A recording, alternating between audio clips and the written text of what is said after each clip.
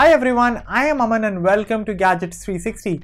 Microsoft Excel is one heck of a productivity tool for spreadsheets.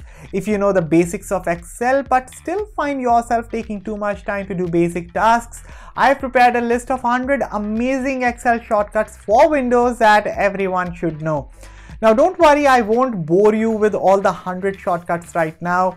I'll be showing you 10 of the most useful ones in this video, and you can check the rest by visiting the link on your screen right now.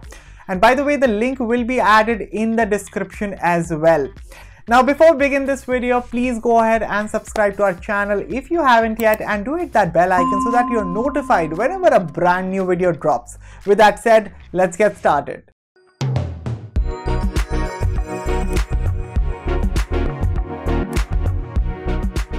When dealing with large spreadsheets, a simple Ctrl+Home command will take you to the first cell of your workbook like this.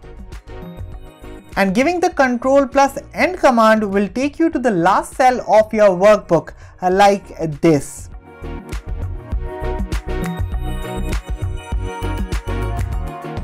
You may know about Ctrl+A that selects the entire workbook.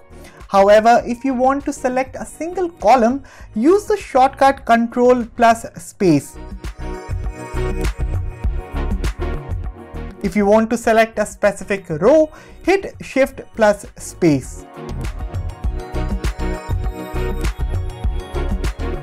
Now that you know how to select a particular column, using the Ctrl+0 shortcut lets you quickly hide that column.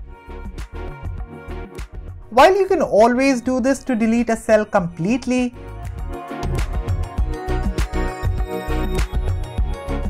an easy shortcut to do this is by hitting Alt+E+D. See this again? Alt+E+D.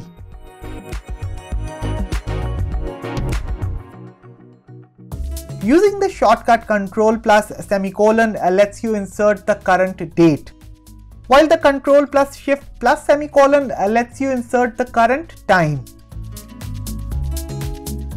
One of the coolest shortcuts is Alt+=, which lets you auto sum an entire column.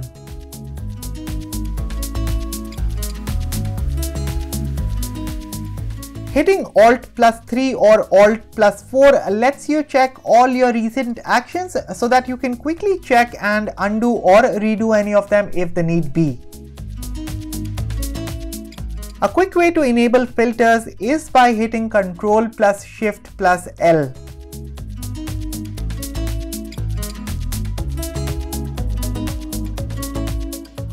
Hitting Ctrl+H lets you quickly use the Find and Replace feature.